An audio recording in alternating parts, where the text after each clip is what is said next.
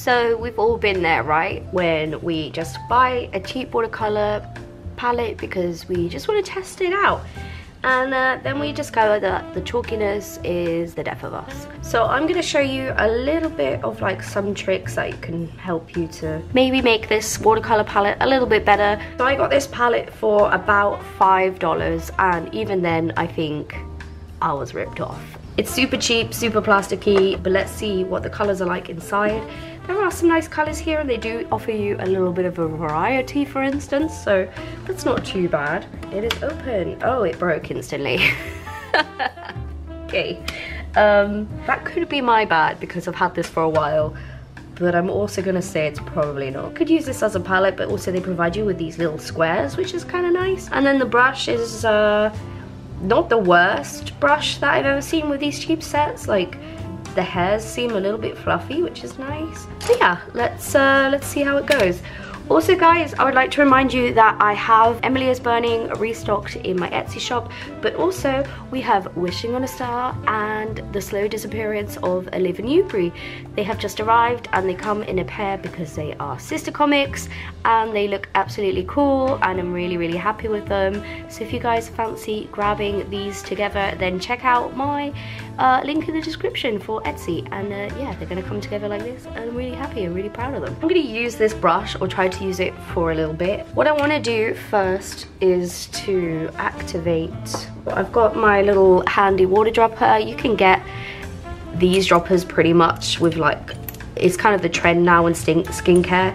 So once you've finished it up, they are really handy for just like no spill water activation. And so, you know, it's kind of handy. I mean, you could just pour a glass of water over these, but it's easier than making a big old mess. But that is entirely up to you. It might not work too well because they are so chalky that it's just kind of like not working well with the water. Like, some of them are kind of seeping in, but some of them are like, no, this ain't happening, we don't want you.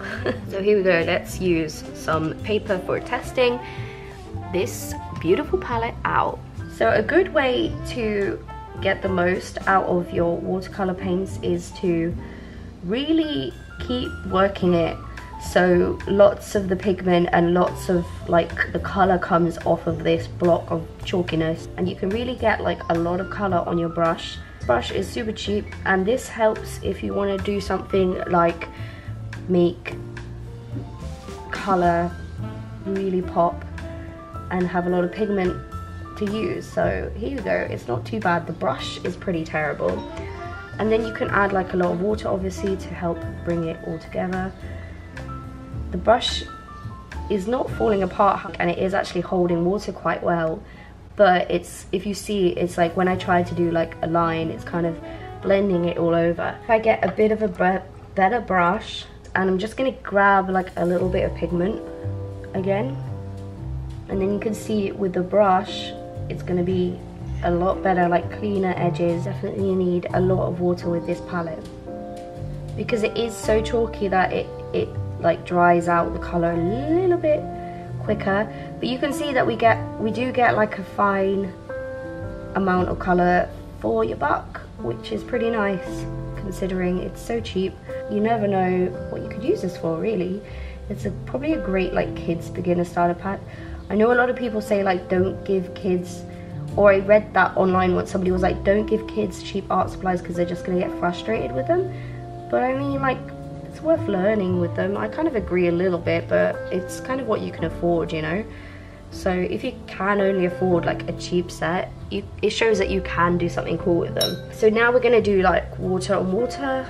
I'm just really wetting the area and seeing how the pigment is gonna spread. So it's wet on wet is this technique with watercolor. I'm gonna use this like red color. Yep. And you can see we can do some little effects, which is kind of nice, and we can like maybe blend them a bit.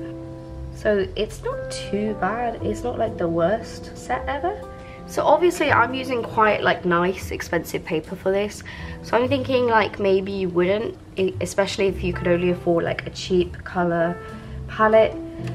And the way to like maybe get the best results out of that is to use not too much water and just try to be conservative with what you use on the paper. Just be careful not to use too much pigment and water, and it should work out a little bit better for you. With these papers, they can kind of take a lot of abuse because that's what, like, you know, they've been made to like handle a lot of pigment and a lot of colors. A good way to get the most out of your watercolor palette, like your cheap one, like I said, keep trying to work the paint a little bit more, get it like super thick. You can get like a lot of pigment that way, and then load your brush up and make sure like you mix colors together that aren't straight from the palette, because sometimes if you do that, it looks the artwork kind of turns out quite cheap looking somehow, and it seems like, oh, they've just used the color straight from the palette. It's kind of like a generic thing, and it does show. So if you make like your own colors, you can get a more interesting look and feel to your painting. So I'm just going to do like a quick set of colors maybe that go together, and see, like here we have like a much richer color, a much more interesting color than just like the basics. Not that these colors are too bad, but I think sometimes when you buy a cheap set, they can just come with like really basic colors. So you want to just really like branch out and see what you can create yourself, and that way you can get a lot more out of your palette. These paints are not too bad. I was expecting them to be a lot worse, so there's that. But I think like each thing is a little bit different. For instance, like trying to get color off this purple, it's a little bit less juicy, if that makes sense, than say this one. That one like kind of like gave me a lot of color really quickly, whereas this one I'm kind of working for a while and it's still not giving me too much off that color. So I'm gonna make like a cool purple. I'm gonna get a little bit of this red, which is kind of like nice and juicy, and add it to my purple to make it kind of darker. So I found this iconic scene from Studio Ghibli, you know, the Spirited Away film where they're on the train and they're driving past a house. I actually already painted this in another video, but I think it would be interesting to try and see like what it could look like with these cheap paints and see if I can create a similar look and feel.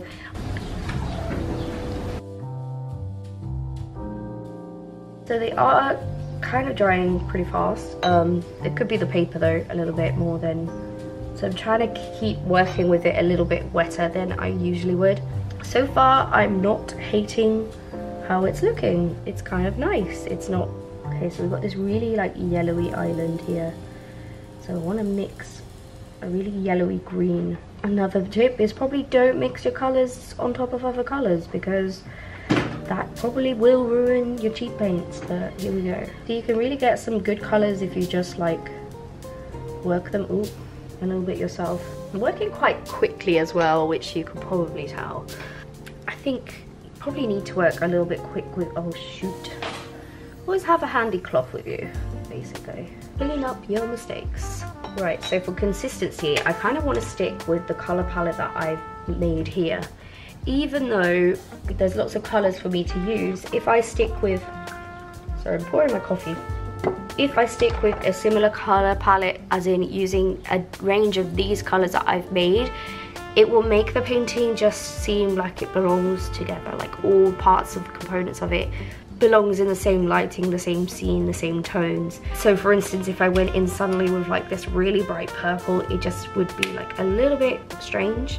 It can happen, you can always break rules, but I think it's always a good idea to try and stick to the color palette that you've created. So here I'm going to use like this purple with this to kind of make a different tone for the clouds in the distance. So I'm going to just do this, and then I'm going to outline the house with it here. Also, I'm going to use this as my shadows, my base of my shadows.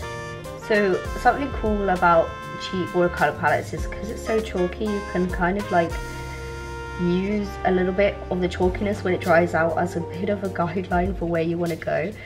So it kind of works nicely. You can make like a bit of a like texture as well to indicate like some shadows in this area. You can use a bit of dry brushing with the chalkiness, and you get some interesting effects. Like obviously watercolors probably not supposed to be used too much like that, but it doesn't mean that you can't have fun with it and try to do something a little bit different to what you were doing. So I need a bit of this orange now, and I think it's looking a little bit too dark, so I'm gonna go with this pinky a little bit in this corner and try and make it a little bit more pink. So here we go. So we're just trying our best really with these colors that we've been given, these cheap paints, but we're gonna have fun with it as well. Like, there's no reason why it needs to be like the worst thing ever that you've ever used. Like, you can still try to make good with what you've got. If we're not having fun, then what's the point, right? So let's do this. And I'm going to use a little bit of this to like darken the areas, because when I'm looking at the Studio Ghibli clouds, they have really like created like a darkness there as well. And I'm going to use some of that colour on the shadow of this house to like have some cohesion again in the painting. So it's not looking terrible. I kind of like the effect it's giving me. It's like not the worst thing ever. So I'm kind of pleased with this so far.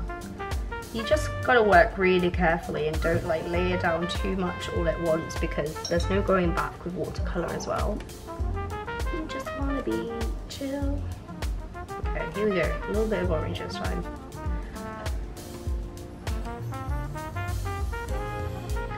Super pink cloud here. I think I'm about to get attacked by a kitten. It's gonna happen any second now. Be ready, guys. Hey, my painting. Cuteness. Mochi, you cannot be here. She just climbed up the back of the desk. She's absolutely psycho. I want to do some highlights, so I can kind of use this paint a bit opaquely if I keep doing the trick of like keep twisting the pigment around. So you can see I'm getting like a really thick amount on my paintbrush. I can kind of use it a little bit opaque, which is nice. And that's something you probably don't tend to get with like more expensive watercolors, because it's made for like the pigment to kind of spread quite easily. So there's another like advantage of cheap paints. Well, I'm gonna say advantage because so yeah, I want to use this really opaquely because this is really a bright cloud up here.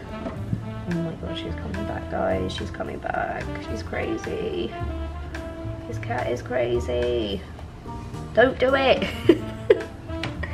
Mochi. Mochi. Oh my god. So let's go back over that because she super smudged it. So you can probably see that the colors are getting a little bit muddy. And that's because I haven't changed my water in a while, so I'm gonna go and pop and change that, and then we'll see a difference. I'll also clean my brush. Pro tip, always clean your stuff.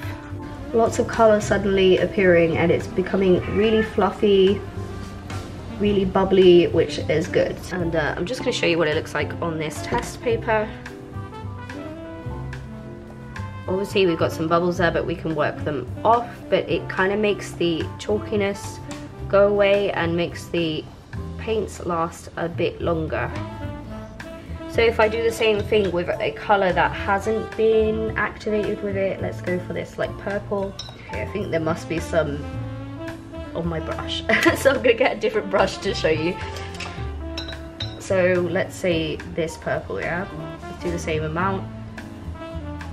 It gets a little bit bubbly, but not as much as we got with the green.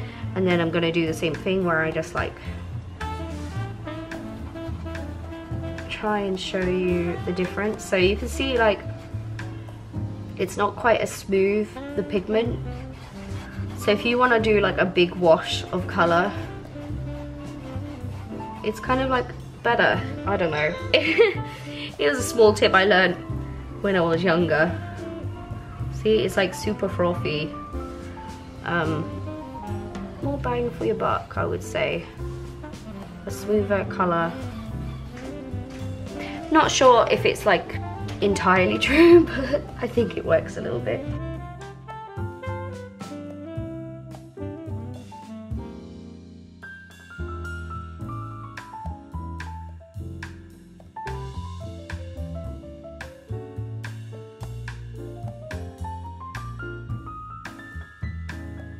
Okay, so obviously it's not the best painting that I've ever done, but it's also not too bad. It's quite nice and it shows you that you can do a lot with what you've got. This was $5 and obviously it's a little bit chalky, but if you want to have fun with watercolors or just try them out, then maybe it is kind of the route for you.